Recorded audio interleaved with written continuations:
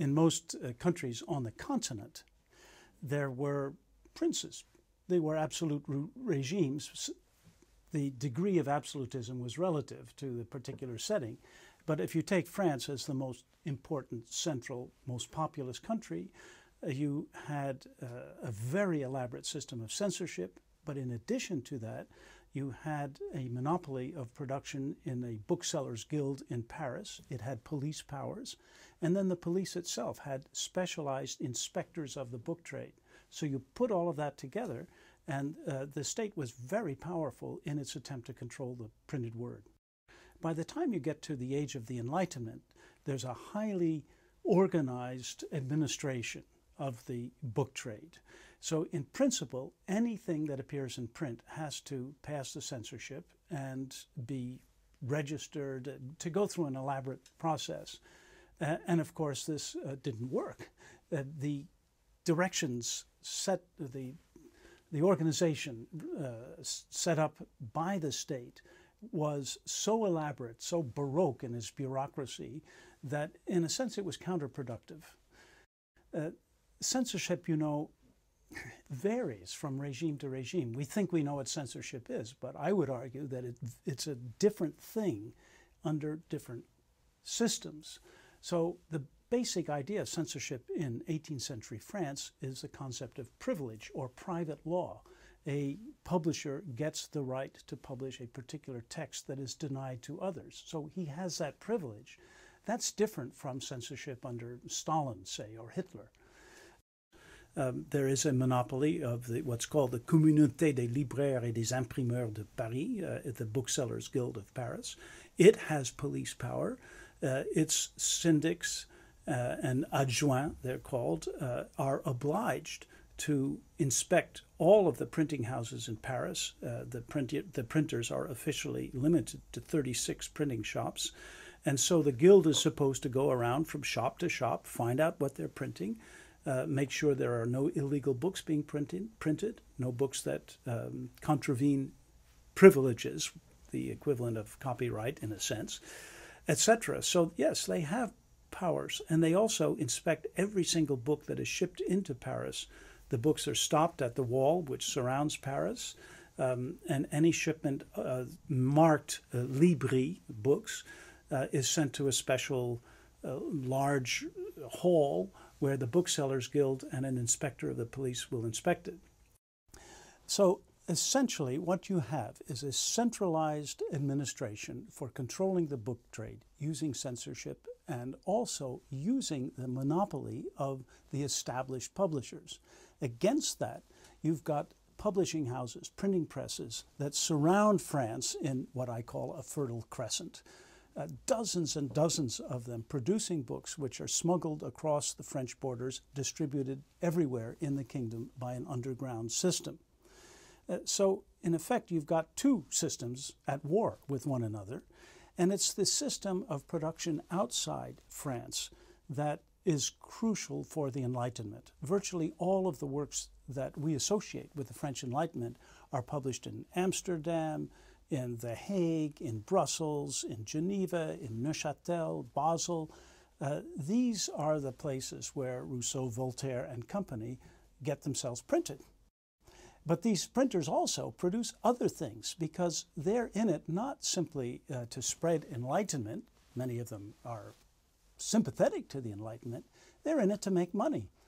So they will satisfy demand, whatever the demand might be.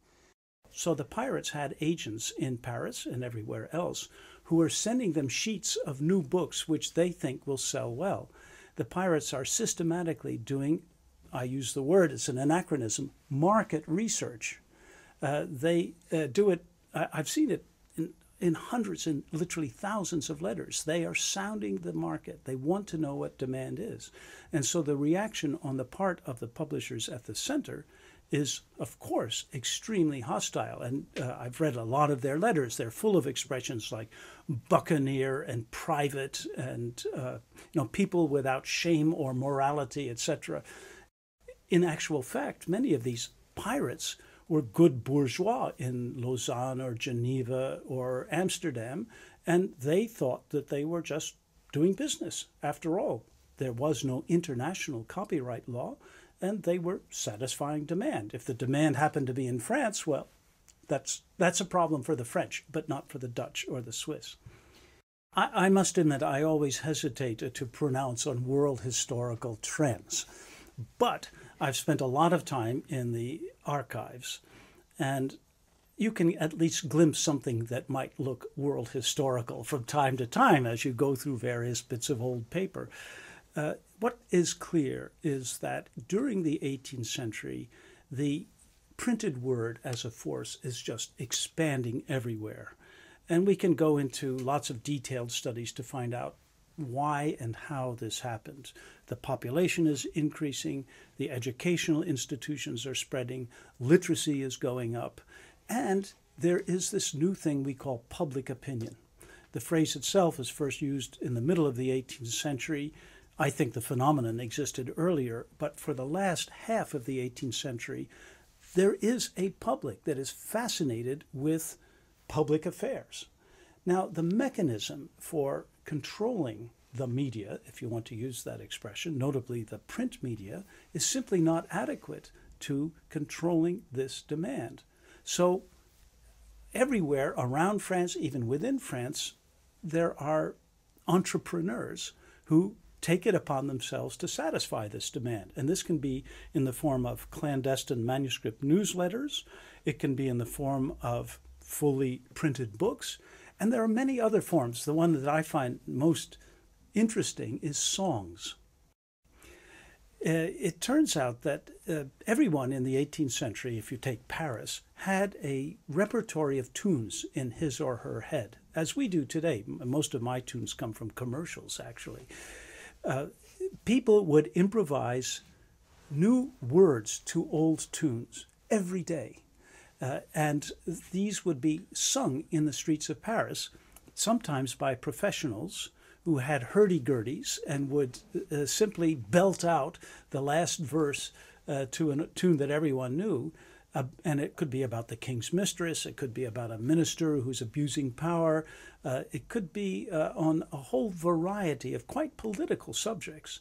This new verse is then picked up because it's a great mnemonic device.